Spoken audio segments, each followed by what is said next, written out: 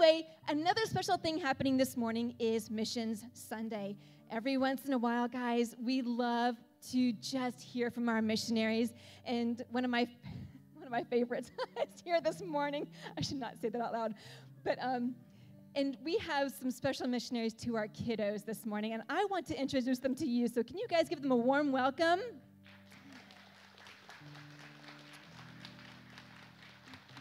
John, I'm going to let you introduce your family this morning, okay? Awesome. Thank you so much.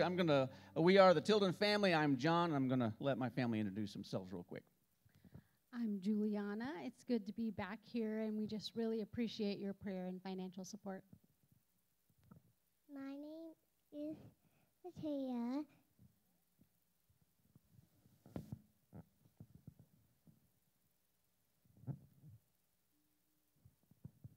Maybe it's going to work and maybe not. Anyway, Corbin has a talker, as they call it, and that I think he's going to introduce himself. But Matea will say one more quick thing. I am 6 years old in first grade, and Corbin is 9 years old in fourth grade. All right, yeah, good. Well, his name is Corbin, and oh well, we'll get it figured out. But okay, hey, it's great to meet you guys. We're so thankful for the opportunity to be here to give you guys an update.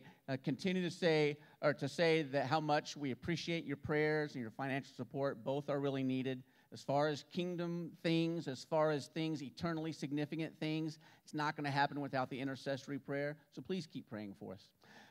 Okay, so we think that one strategic way to reach people who, a people group who live far, far away, is to reach the ones closest to us and help them reach their own friends and family who still live wherever they live, right? So if the Lord has called them here, and that's who we work with Muslims who have come to St. Louis, and for those Muslims who have come to St. Louis, we want to reach them here and then help them reach their own friends and family who still live in Afghanistan or Bosnia or wherever they still live. Does that make sense?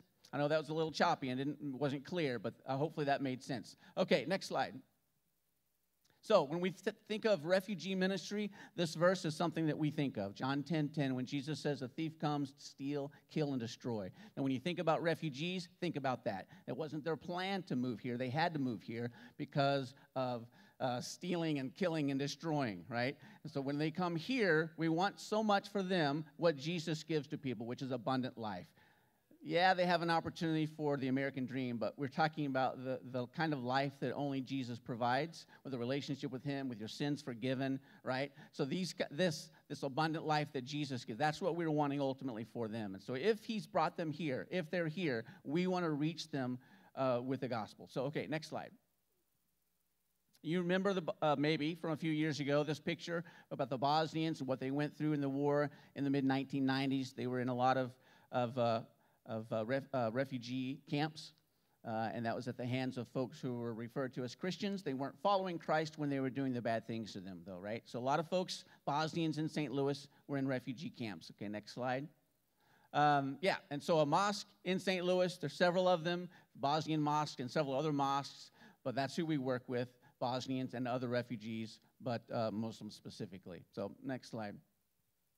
This is a great family who used to be Muslim, and after years of the Lord planting and watering, they came to the Lord a few years ago, and they've been really helpful for us in doing one thing that we do, which is help start this. It's an online outreach called Putnade, which is a Bosnian for the way of hope, but it targets Bosnian spiritual seekers using Facebook ads. So they've been really helpful in that. So that's online, but the idea is face-to-face discipleship, right? So that's one of the things that's going on among the Bosnians. But we're not focused only on the Bosnians. We're kind of expanding to work with new refugees wherever they might come from. As long as they're Muslims, we want to be working with them, get to know them, and share Jesus with them. So next slide.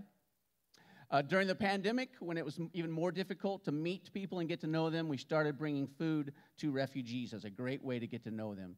And just talking with Matt earlier, that's kind of an in to help them with their needs. And so that's what's going on there in the picture with Matea. And that's a Speed the Light vehicle. Thank you so much for giving to Speed the Light. You can see that that's a wheelchair accessible vehicle. Well, I'll tell you, it's wheelchair accessible. And so that changes every day of our life is so much easier because of not having to put the chair apart every time we go somewhere and then bring it out and put it back together. You can imagine. Okay, next slide. Baby showers, great way to continue the relationship with them. And so that's Matea and Juliana doing that with refugees' baby showers. Next slide.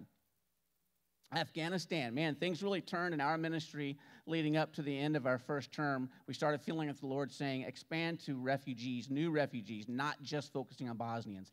And then Afghanistan crisis happened with the Taliban taking over. The timing was, in that way, I guess, perfect for our ministry because we started working with Oasis International and Christian Friends of New Americans and All Nations, started working with these organizations that reach new refugees. And so next slide. And you can do this too. All those programs have a way that people can volunteer to partner with them and get to know these new Americans. And so I would encourage you to talk to us about that if you wanted, like, once a month to go spend some time with a new, Afghan family or something. But they're very hospitable, as you can just take a look at nuts and dried fruit and green tea and cookies and all that. And that's what it looks like to go in and just talk with them. So next slide. Christian Friends of New Americans. We're the Christian Friends. They're the New Americans. We work there with English, teaching them English, conversational English, helping them get their driver's license. Like, these are real practical things, needs that they have that we can meet. And so that's a great way to meet them, connect with them, get to know them. It takes time, so you're building relationship and trust. It's been fantastic. And we do that, and, man, it's been going so well. So the words that come to my mind are open door. It's been an open door to give them a Bible. It's been an open door to pray with them, an open door to talk to them about the Lord. I mean, it's so easy. We're talking about thousands of Afghans, right, who used to be in Afghanistan. I don't think we even have missionaries in Afghanistan because it's so dangerous right now, right? But now they're here, and we can reach them here, and that's what we're trying to do. And then we want to help them reach their own friends and family who are, some of them, still in Afghanistan, right? Does that make sense, the general thing there? Yeah. So anyway, that's the ministry. Guys, thank you so. I'm telling you, I promise you, it's going so well as far as an open door and being easy to give them a Bible, people who we couldn't even have access to, and now we have access to them, and it's happening. So anyway, just thank you very much. Yes, good here. So church, let's stand to our feet. And John, did I hear you correctly that if we want to help with getting to know some Afghans or refugees, that we can contact you? That's right. You can go through us if you'd like. You can go through us if you'd like, and we'll connect you with the organizations that have these things in place. But they want people to say, hey, I want to get to know a refugee. And that might be from Afghanistan. It could be from Syria or wherever. But that's available if you guys would like to. Okay, great. So church, and just, if you're new to Livestream Church, I want to also just tell you real quickly that as adults, we support our missionaries. But John and Juliana right now, and Corbin and Matea are going to go over to our kids area, because when we get a missionary, we also give a missionary to our kids, because our kids are going to get called to be missionaries. Our kids are called to be ministers and pastors, and so this is their chance. And so we're so thankful for John and Juliana being willing to go and spend some time with our kiddos. And if you have a kiddo in the youth group raises money, and it's called Speed the Light. And they support our missionaries with their vehicles that they need. And that vehicle may not be a car. It may be a boat. It may be a little airplane. So the youth have their thing, and the kiddos, they do BGMC, Boys and Girls Missionary Crusade. So we love missions, all right? But let's put our hands forward, and let's pray for John and Juliana right now. Dear Heavenly Father, Lord, thank you for John and Juliana's commitment, Lord, to be the hope to these people groups. Father God, I pray that you would anoint their ministry. God, that you would give them creative avenues to give them that Bible, to give you your word. Father, to give them the hope of Jesus Christ. Lord, the light of the world. God, help them to be the salt, Lord, that does not lose its saltiness, Lord God. Help them, Lord Jesus, in their efforts. Bless them, Father God. Bless Corbin. Bless Matea, God, as they go to so many churches and travel with their mom and dad. God, be a blessing to them. God, now anoint them as they go and teach our kiddos. And we ask all this in Jesus' name. Amen. Amen. Good. I'm excited today to introduce to you our guest speaker, missionary Jamie Kemp, missionary to Indonesia. Jamie's got like a Chicagoland accent, and I love hearing him say Indonesia because it just said a certain way. And so, like, for the rest of my life, every time I think about Indonesia, I hear it from his voice because he's been serving as a missionary to Indonesia for 14 years, and we have had the amazing privilege of supporting him all that time. I think this is your third time to visit Livestream Church because we'd love to have you visit Livestream Church and share the word with us and also share what you're doing in ministry. And how many of you love it when we have a missionary that we've already met, we've already been supporting, they get to come and report. Amen? And so he's going to do that this morning. Would you welcome Jamie Kemp as he comes to bring the word today? 2 microphones. Yep, going to be a busy day. Well, good morning. It's great to see everybody here today, man. It's wonderful to be at Livestream, to be back here with you guys today. And so thank you again for this opportunity to be here. Let me set this thing up. All right, here we go. All right.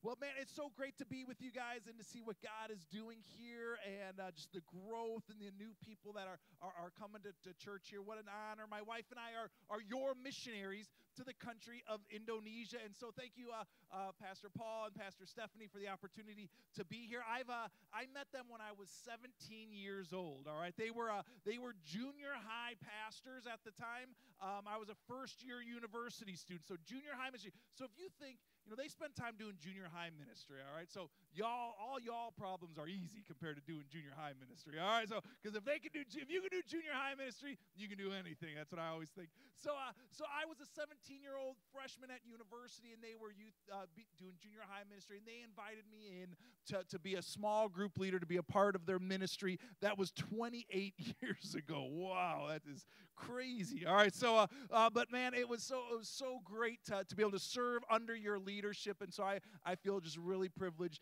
to be a branch of the investment that you made in my life, a branch of your ministry. So thanks so much. 14 years ago, when my wife and I decided to move from suburban Chicago to Indonesia, man, Pastor Paul and Pastor Stephanie and Livestream Church were one of the first churches to believe in us, support us, and send us out. I think of that Bible verse in Philippians 1 that talks about that it's the Apostle Paul, missionary Paul, is writing to one of his supporting churches, and he says, I give thanks to my God every time I think of you because you've been our partners in the gospel since the very beginning.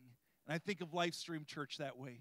That 14 years ago, when we set out for Indonesia, this church has been our partners in the gospel from the very beginning. So thank you so much. We appreciate your church. We appreciate your pastors so much. Thank you for your faithful prayers and generous giving. Turn to the person next to you and say, Indonesia. All right, now most people don't even know where this country is, all right, if we're honest about it, all right? So let me give you a quick geography lesson so that you kind of know where we're located in the world, all right? If we've got India right here and Australia here, India, Australia, the 17,000 islands between India and Australia, that's the country of Indonesia. Now turn to the person next to you and say, Indonesia, because now you know where it is. When you walked in, you were like, Indo what? All right, but now you know where Indonesia is, all right? So that's the country my wife and I have been living there for the last 14 years as your missionaries there. But now here's the interesting thing about Indonesia. Indonesia is the 4th largest country in the world. I mean, most of us know about the 3 biggest countries in the world, right? We know that China's the largest country, the most populous country in the world. India is the 2nd biggest country in the world. The 3rd largest country in the world is what? America. All right, sorry. Now, but the 4th largest country in the world, with over 250 million people living there, is this island nation of Indonesia. So we've got all these people and all these islands, but most of us might not even know where this country was, all right? But here's the thing that's really captured our heart and our attention for Indonesia. It's this, that Indonesia is the largest Muslim country in the world, with over 220 million Muslims living in Indonesia alone. So, I mean, that's more than Iraq, Iran, Saudi Arabia, Jordan, all those Middle Eastern countries combined. But we really believe that Indonesia will be the first Muslim majority country to come to Christ. That's what we're giving our lives to, and that's what we're working towards. And one of the ways that's going to happen, one of the ways it's going to happen is by reaching the next generation. So that's what we do. We work with Muslim university students, Muslim young people there in Indonesia. One of the things about Indonesia is everyone we know is Muslim. A lot of times people say, man, Jimmy, what's it like living in Indonesia? And I'll say, well, everyone we know is Muslim. Let me explain that. Everyone we know is Muslim. Our neighbors to the left, to the right, across the street, everybody my kids go to school with, everyone we know is Muslim. Most of the time, we're the first Christians they've ever even met. All right, so it's always fun talking to them and saying, "Hey, what do you know about Christianity? You know, what do you know about what I believe?" And they'll say, "Well, I know you celebrate Christmas," and I'll be like, "Oh yeah. Well, tell me, what do you know about Christmas?" And they'll say, "Well, I know you bring your tree inside the house." And I'm like, okay, I guess we do. And then they'll say, well, you put your socks above fire, and they'll say, like, is it Jesus's cousin Santa Claus that comes and like brings you presents? And I'm like, no, but it gives you just an idea of how unreached or how lost parts of Indonesia really are. Oftentimes we're the first Christians our friends have ever met there. And so as we were praying and trying to think, like, how do you reach where do we start? How do we build a ministry, a mission to reach out to the Muslim young people there in Indonesia? Because for the most part, Indonesian young people, Muslim young people, are forbidden to even step into church, all right? So it's not like we can just invite them to come to us. So we were thinking when we arrived there, like, how do we start? What do we build? What do we do to engage a culture that won't come to church? And so we talked and we prayed and we thought, well, let's open up an English center, because I'm already fluent in English, right? Like I speak English really good. No? All right. So some of you guys are like, yeah, that boy does speak good English. All right. So that's what we did. We opened up an English center, and in 2014, we were able to open that English center, and it's been incredible to see that from there, we were able to teach English, but then invite young people into Bible study. And we started with one small group, and then after a few months, we had several small groups going. Then those small groups turned into bigger groups, which turned into even bigger groups. And then something started happening where we started more and more groups, and a few years ago we got permission from the Indonesian government to start our own church there in Indonesia, all right? And so this past Easter we had over 150 people worshiping with us that weekend, all right? So God is doing something incredible there in Indonesia, and here's what the scriptures say about missions. This is what the scriptures say about missions in Matthew 28, 18 to 20. Matthew 28, 18 to 20 says this. Jesus came and told his disciples, I've been given all. Everybody say all. All right. They're with me. All right. That's good. All right. Most churches are like, what? What do you say? All right. So you guys are with me still. All right. So I've been given all, not some, not a lot, not most, not even a whole lot. It says, I've been given all authority in heaven and on earth. Therefore, go. Everybody say, go. Go and make disciples of all nations. Now, this is going to be a key word for us later on, all right? Go and make disciples of all nations, baptizing them in the name of the Father, the Son, and the Holy Spirit, and teach these new disciples to obey all the commands I've given you, and be sure of this, I am with you always, even to the very end of the age. Wow, what a great promise for us. Now, this is commonly known as the Great Commission, all right? The Great Commission. But I like to think of it more as like the Great Commission, like it's Jesus and I doing this thing together. It's not like I just have to go and do this thing or fulfill this on my own, but Jesus is with me. He's empowering me by his Holy Spirit. It's Jesus and me doing this together. This is the Great Commission. Go make disciples of all nations, right? Go make disciples of all nations. And it starts with this idea of going. It seems like whenever God speaks, he's always calling us into action, right? Whenever God speaks, he's always calling us into action. Go and make disciples. Believe and be baptized. Confess and repent. Honor your parents. Heal the sick. Cast out demons. Serve your neighbor. Love your enemies. Forgive those who hurt you. The kingdom of God is action-oriented, right? The kingdom of God is action-oriented. And I can remember In 2009, my family and I, we moved from Naperville, Illinois, from suburban Chicago to rural Indonesia. All right, I mean, talk about culture shock. Talk about a change of life. Our daughter was just 3 months old at the time, and here we moved from what's familiar, the suburbs, and all of a sudden we find ourselves in a Muslim culture on the other side of the world.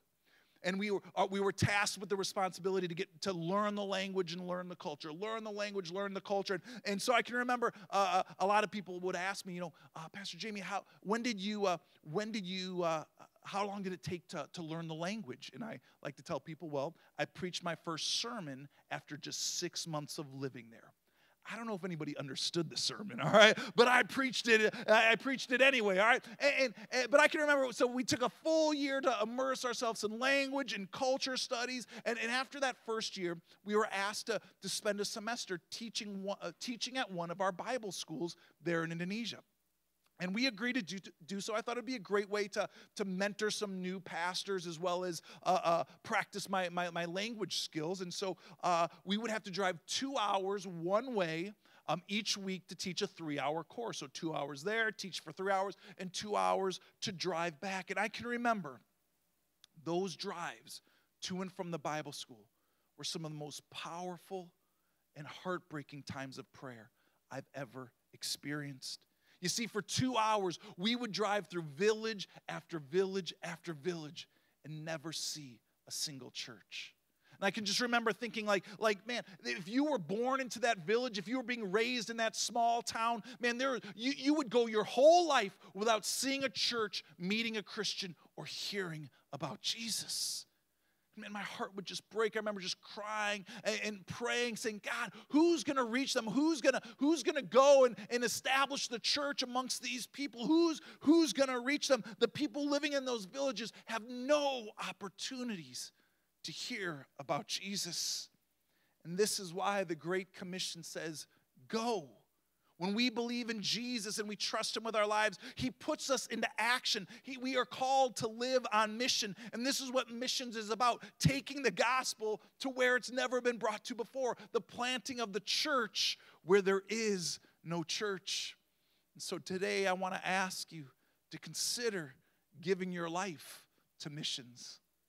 That some of you, man, maybe you need to come out for a week to take a week-long missions trip. Maybe the Lord is stirring some young people or some couples or families in here to take that step of faith and come out for a year or two and consider praying about a lifetime.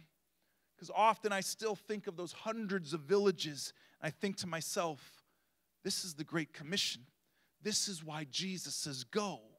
And God is still calling people to go and make disciples. Go and make disciples.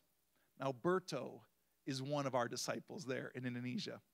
Berto is a great young man, and he grew up in a very religious context, but when he got to university, he kind of gave up on his religion. He gave up on his faith because as a university student, he couldn't figure out how his faith really connected with his life, all right? And so, but as he graduated university, he got a job as a computer coder living in our city.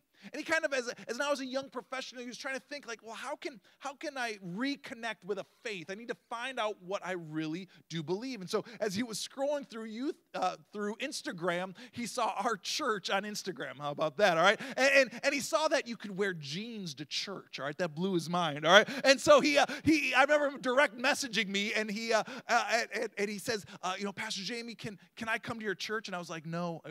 I said, of course you can come to our church, right? And so I invited him to come to our church, and I remember this was November of last year. I remember Berto coming in and meeting him, and super nice guy, great smile, as you can kind of see in the photo there. And I remember he kind of took his seat in the back right corner, kind of where he was just going to hang out. And as soon as service ended, he slipped out and kind of went directly home. And so I followed up with him, invited him back to come the next week. He comes back the next Sunday, and I remember having some small talk with him again, and he kind of took his seat in the back, and as soon as service ended, he slipped out again. No time to really connect with people. And this happened week after week after week, where he was just kind of a friendly young guy, kind of seeking truth, trying to figure out what he wanted to believe. And about mid-December, I get a text message from Berto.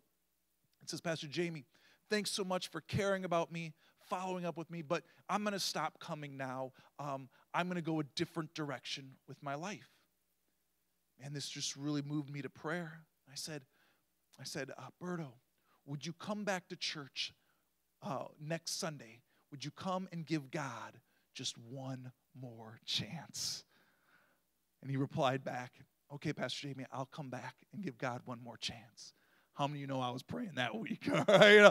So I'm praying. I tell our leadership team about Berto's situation. So we're praying all week. And I'll never forget, as he comes in that week, man, my faith in my heart, I was praying because I was like, man, I need God to have a breakthrough. And man, Berto needs God to have a breakthrough in his life as well. And so I'm praying all week. And I remember he takes a seat in the normal spot. And as service ends, I can remember him coming up the right side, the aisle to my right. And as he comes up, I can see there's tears in his eyes. And he kind of falls into my arm. And he says, Pastor Jamie, today Jesus changed my life. Today I've committed my life to following Jesus. And I was like, this is incredible, right? And I couldn't help but think about a situation like Berto, that like community can keep a person coming, but it's the presence of God that changes a life, right? The community, man, we want to be in small groups. You need to be connected with other believers, but it's the presence of God that brings the change, that changes people's lives. And this is why prayer is so important. And one of the reasons why I'm here today is, man, I want to encourage you guys, I want to invite you guys to continue to pray for us, your missionaries, to join us in prayer, to stay connected or to receive our updates, to know how you can pray. Because there's no amount of creative programming that I can develop to reach someone like Berto. He's not saved because of my great preaching, right? He's saved because of the presence of the power of God at work. Well, shortly after that, it was about mid-January, I get a text message from Berto, and he says, Pastor Jamie, I'm praying and reading my Bible just like you tell me I should. And as I was reading the Bible, it says that I'm supposed to believe and be baptized. And so he asked me, hey, Pastor Jamie, can I be baptized in water? And I was like, oh, I should have thought of that, like I'm a pastor, right? And so I was like, of course you can, right? That's great, right? Let's have a water baptism service, all right? And so we get our believers together, we get our church together, and sure enough, just after we get them together, and I'll never forget that Sunday night as he comes up out of the waters of baptism, just seeing the tears come down his cheeks as he falls in my arms, and I thought, wow, a child of Islam has become a child of God, amen? That's why the Bible says to go and make disciples of all nations. Go, make disciples of all nations. Now, the word for nations there in the original biblical language is this word ethnos. Everybody say ethnos. That's where we get the English word ethnic or ethnic group, all right? So because ethne is the singular, ethnos is the plural. So we get this idea that ethnic group. So when Jesus says go and make disciples of all nations, it's much more specific than that. It's go and make disciples of all ethnic groups. And this makes sense to me as I've moved to Indonesia, and I've discovered that there are over 360 different ethnic groups in Indonesia alone, all right? So it's not just, go and make disciples of all nations. Oh, Jamie's in Indonesia. Check that one off the list. All right, what's the next country we need to go to? No, it's much more specific. The call to missions is much sharper than that. It's go into all ethnic groups and make disciples. And in Indonesia, we have over 200 ethnic groups with 0% Christian. Over 200 ethnic groups where there are no Christians, there are no churches. If you're born into that ethnic group, if you're born into that part of the world and that part of the nation, man, you'll go your whole life without meeting a Christian, hearing about Jesus, seeing a church, meeting a Christian, or hearing about Jesus. And are we okay with that? We okay with that? It's hard to believe in our day and age of technology and missions and research that there are still parts of our world that are totally unreached with the message of Jesus. So let's just take a second here and kind of talk about the difference between the lost and the unreached, right? The lost and the unreached. The lost are all around us, right? We all have friends and family members who don't know Jesus. I mean, we all have our dance card, right? It's full of people that we work with, that we know, that we've been called, we've been empowered by the Holy Spirit to reach them for Jesus. Jesus loves the lost. Jesus died on the cross for the lost. But on my way to church today, I passed like 7 churches, right? So there are opportunities here to hear about Jesus. I mean, you and I are here empowered by the Holy Spirit to reach the lost. So when I talk about the unreached, what I mean is this, that there is no opportunity to hear about Jesus. They are unreached, that there are no churches, there are no Christians. They'll go their whole life without ever hearing about Jesus. Now, there's a reason why they're unreached. They're hard to reach, right? Like if they were easy to reach, someone would have reached them already, right? You know, so like my parents loved to always ask me, like, Jamie, don't they need Jesus in like the Bahamas or like Jamaica, you know? And I'm like, yeah, that'd be great, right? Because my parents are like, we come visit you all the time, you know? But it seems like all the easy places are already taken, all right? So we're kind of left with just the hard places to go and make disciples. And so there's 2 main reasons why they're unreached. 2 main reasons. The first one is this, is that some places in our world are still very difficult to get to, like physically difficult to get to. Like a couple of years ago, Tasha, my wife, she led our team to help plant a church in the Maluku Islands. But to get to that island that she went to, she had to leave from our island and fly 8 hours to the island of Ambon. When she landed in Ambon, she had to take an overnight ferry to the island of Buru. When she landed in Buru, she had to get off the ferry and get into a minibus and travel 6 hours to the interior of the island of Buru. When she got to the interior, they had to get out of the minibus and get into the back of a dump truck and drive 2 hours up the side of a volcano to get to a village where there are no Christians. It was the first time they'd ever heard about Jesus, all right? So sometimes they're unreached because they're just hard to get to, all right? Now, there was still another village 2 more hours up the volcano. We're letting another missionary take care of those guys, all right? So, but sometimes it's just tough. There's still parts of our world that are very difficult to get to. But the main reason why we have so many unreached people is that there are still so many groups that are opposed to the gospel, that are resistant to the gospel. That in 2,000 years of church planting or missionary effort, there hasn't been enough sacrifice or there hasn't been enough success to see the church established amongst that people group. And one of those people groups lives in the city of Palu. Palu, Indonesia is in central Sulawesi. It's a city of 1 million people. No churches, no Christians. So we're not talking about, this nice little village over here, we got to tell them about Jesus. Palu is a huge international city with international business and things like that. And there is no church, there are no Christians. There's no way to hear about Jesus in the city of Palu. So a couple of years ago, I met Pastor Ebbett, and Pastor Ebbett is a young church planter who said, man, I've got a vision to plant the church in the city of Palu. And so I was like, man, how can we help you? What can we do? And so my team and I, we flew with Pastor Ebbett to the city of Palu, and we decided to do a vision and prayer trip. And so we were there in the city of Palu, September 28th, 2018, and we're there praying over the city and meeting some different Muslim seekers, and we planned a Bible study that evening at 6 p.m. We're going to get picked up and meet some Muslim seekers to have a Bible study with them.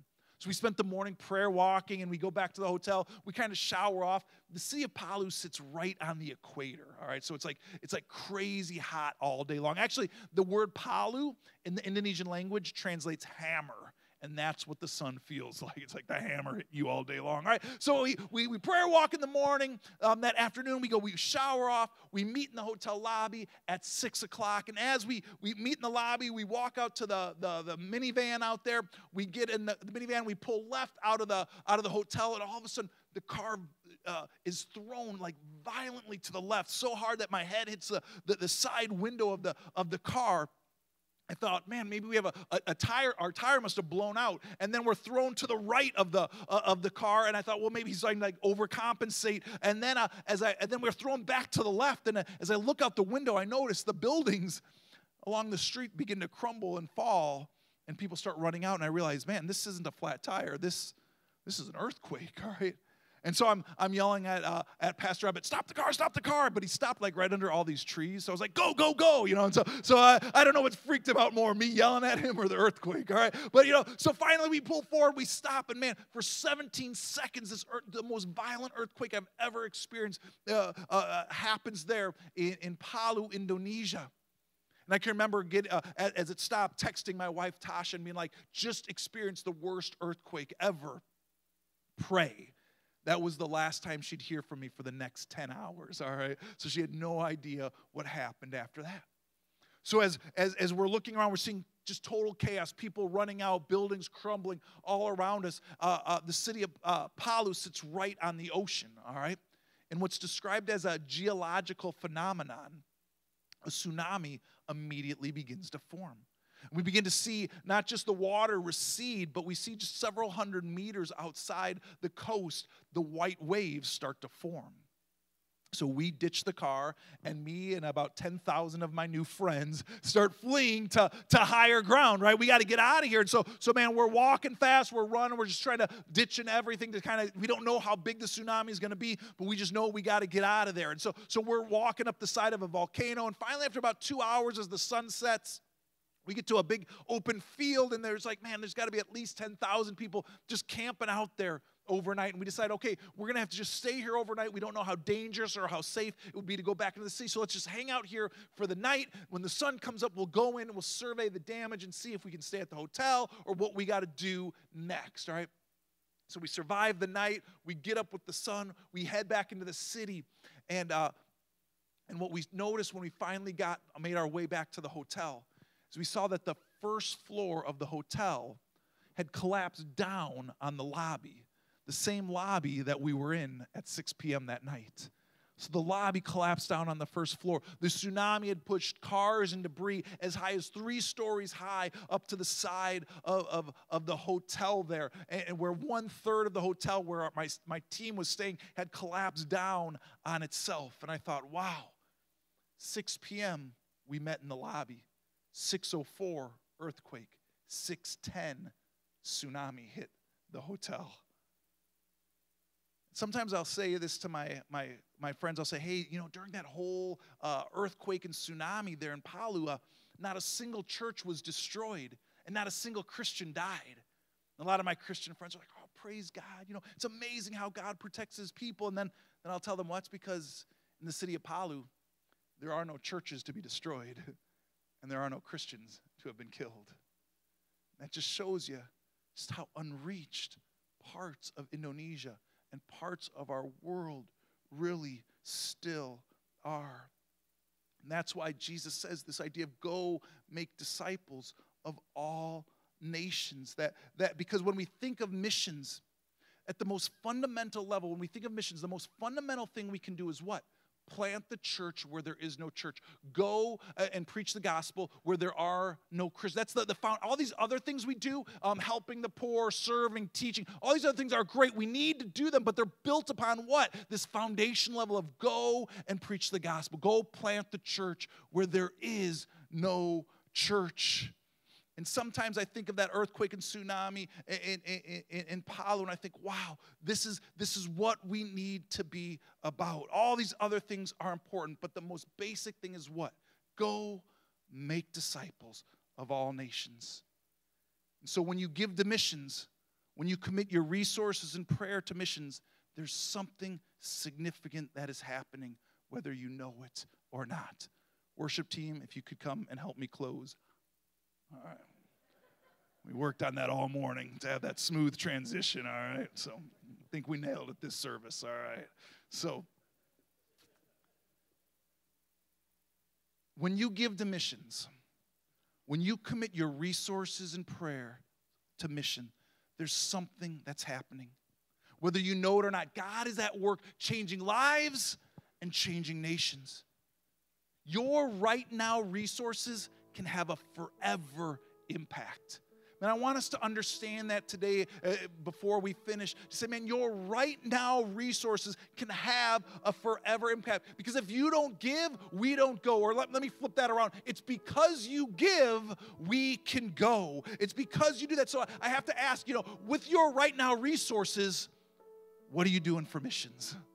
How are you impacting the world around you with your resources? Have you made a commitment to faith promises, to missions giving above and beyond your tithe? I'm not talking about your tithe or offering. I'm saying that I want to be in on what the Lord is doing all around the world. What are you doing to support the kingdom of God? That's why I say your right now resources can have a forever impact. What are you doing to plant the church where there is no church? Your giving supports our work amongst some of the most unreached. Well, the story of Palu doesn't end with an earthquake and tsunami or even our miraculous rescue from there. You see, Pastor Ebbett, he returned to Palu.